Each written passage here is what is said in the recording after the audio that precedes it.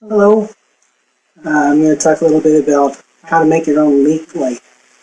And a leak light is essentially a light source that you put inside your saxophone in a darkened room, and then you can close the keys and you can look and see where the light comes through.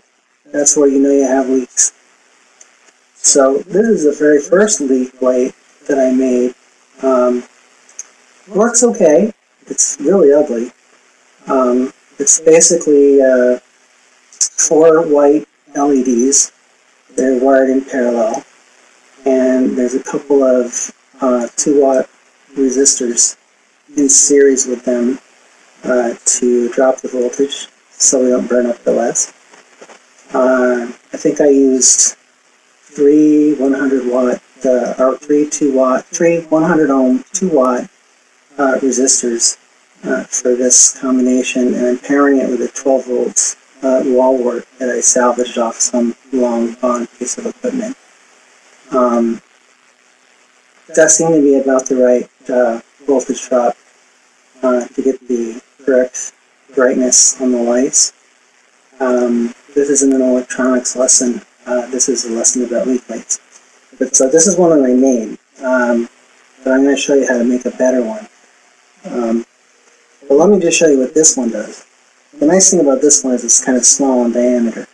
I don't know if you can see it on the camera, but the LEDs, I put everything inside a piece of plastic tubing and then sealed it at the end with hot glue. So it's sealed up nice and tight. And the 2 leads that carry the current inside were 2 pieces of enameled wire, small enameled wire. Anyway, I'm going to plug it in, and you can see it lights up like a light stick. Here is my soprano that I reviewed in another video, and my over-exuberant dog is quite a happy pup. Gave the horn a good knock with his tail. I think that's what happened. And knocked it out of adjustment. And I think that with these inexpensive horns, the metal's so thin that adjustment's a problem. You have to be careful, and very easy to go out of adjustment. Don't let someone else play your horn. You know, if you've got an adjustment, don't let someone else play it. Someone who's heavier-handed than you plays it, it's probably going to go out of adjustment. For you, anyway, next time you play it. Anyhow, mine was out of adjustment. I got to a rehearsal, and I had to play soprano, and nothing would come out but squawks.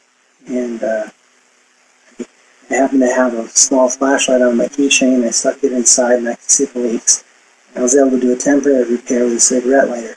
I don't recommend using cigarette lighters on your horn either, but I was able to do it in an emergency. Essentially, you put the leak light in inside the horn, and then you can look. You can see here the light coming through, and as you close the keys or you look at the normally closed keys, you can see where light comes through or doesn't come through. And it's hard to see here in the video, but you'll see it quite clearly when you do this for yourself. You'll see little spaces where the light comes through. And essentially what you want to do is very, very carefully paint the metal cut where that pad is, where you see the leak. And then you can manipulate the pad very, very carefully. Do not puncture the pad.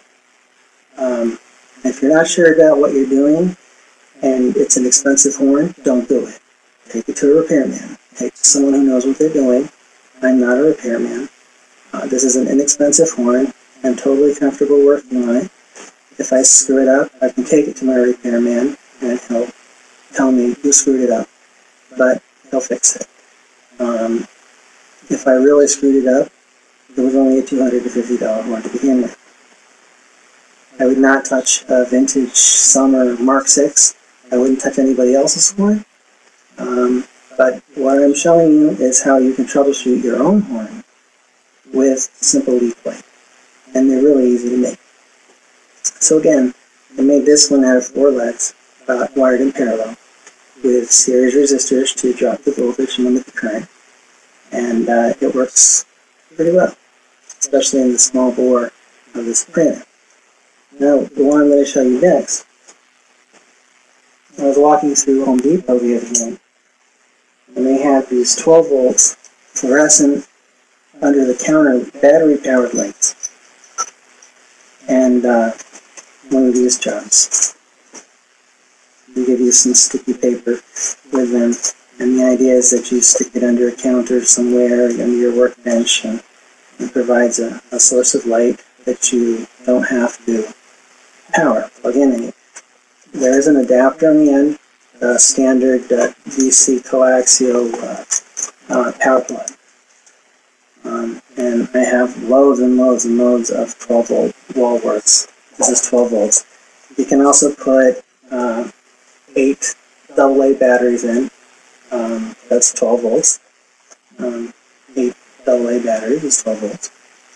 But my intention was to take the tube out and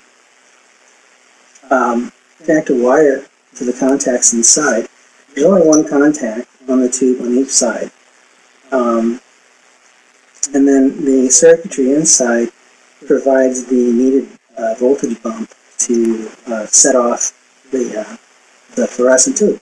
Again, this is not a lesson in electronics, but essentially that's what happens. There's a bump in the voltage, and that allows the tube to work. You can't just plug a battery into it; it won't work very well. So I used a pair out of category 5E network cable. This is the orange and white pair. It's the most tightly wound pair, and I kept it wound. And that's what I'm using to go back to the base unit here. And you can see it has a coaxial power adapter on the end, and with it. And I took one of my wall warts and I plugged it in. And I'm going to plug it into the power.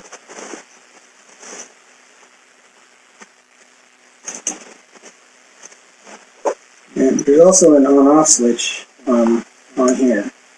You can turn it off, and I would recommend just unplugging it. But anyway, I left the light nice long cord so that you know, I don't have any problem getting the light in or retrieving it. And the end is taped securely so that the cord won't pull out or pull off. And I basically just used a normal soldering iron and some 6040 Robin4 electronic solder to solder the orange-white wire to one end and the orange wire to the other. And then I made a little hole in the end of the base unit here. Put the wire in, tie a little knot so it can't slip back through. And then I soldered the orange to one terminal and the orange-white to the other terminal inside this unit. So, to turn that back on, now this one's a little wide for the soprano. It doesn't go quite all the way down. So that's a nice thing about having that little one. But it's really long, so that's kind of a cool feature because I want to really check the horn out. And I've been working on this one. I've got most of the issues resolved. I didn't do much, and probably one of the keys to working on any instrument is to do as little as possible to make it right. So there are some adjustment screws. One of the nice things about this inexpensive horn that surprised me is there's lots of adjustments. So there's a lot of things you can adjust just by slightly turning the screw. And if you're turning the screw, even an eighth of a turn is a lot. A quarter of a turn is a whole lot. So it's really, really tiny adjustments, especially on a soprano. If you're turning it more than an eighth of a turn, something's not right. And this isn't really a lesson in instrument repair, but the pads, you can see the light there, and then you see the cups, metal cups, and then the pads under the cups. They're held in with, in the old days they used shellac. My repairman uses hot glue. I suppose there's different people that use different things. But whatever they use, when you heat it, it melts. It softens. And the idea is to heat the cup, the metal part that the pad is in, and then you move the pad gently. You don't puncture it. You don't use a pin or something that's going to put a hole in it. But you can move it with a plastic tool, a plastic electronic screwdriver.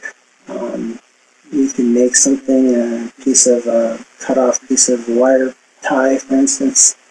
And then you want to gently move that pad, either circularly in the cup or move it in and out of the cup, just until it seals that hole where the light is escaping.